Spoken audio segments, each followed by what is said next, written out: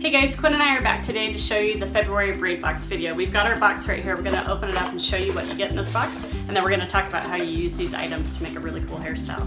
So first thing you get are some heart stencils. I put a different variety of hearts in there that are pretty fun. And then you're going to get some dry shampoo and some pink hairspray. And last but not least, some bobby pins with magnets on them. So what you're going to do, I'm going to hand Quinn back these bottles.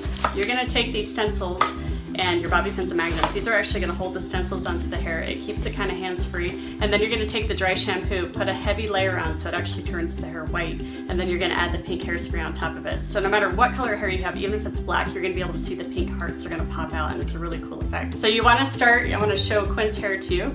So you can see we're going to do this section right here. I've already hairsprayed it just to keep it really smooth and neat, and the hair is dry. You don't want to put dry shampoo and the hairspray onto wet hair. You're going to start with it dry. And with that, we're going to get started. You excited? Yep. Yep. Begin by laying out where you want the stencil to go.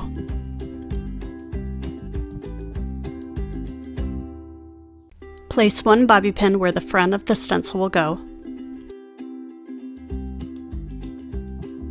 Then place another bobby pin near where the back of the stencil will rest.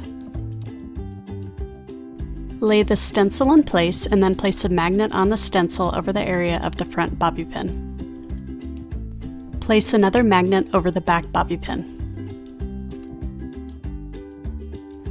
Make sure the stencil is lined right against the hair and is not raised up at all. Next, spray the dry shampoo over the hearts until the hair appears white. Do this gently while keeping the can moving. Allow this to dry slightly for maybe a minute or two before spraying with the pink hairspray. Next, gently spray the pink hairspray over the hair, keeping enough distance between the can and the hair that the spray doesn't hit the hair too forcefully. Because the hair is primed white from the dry shampoo, it doesn't take too much pink hairspray to make the hearts pink. Let the hearts rest or dry slightly, then carefully slide off one magnet and lift the stencil up and away. Gently remove the bobby pins.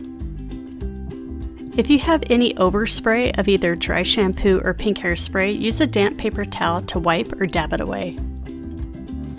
So we're all done with the stencils. We wanted to show you how it turned out. You can see how fun and bright that pink turned out. If we hadn't have used the dry shampoo, that color would not have been as bright as it is. And I'm actually going to show you what it would look like just on Quinn's hair without the dry shampoo. So we're going to spray a little pink on there.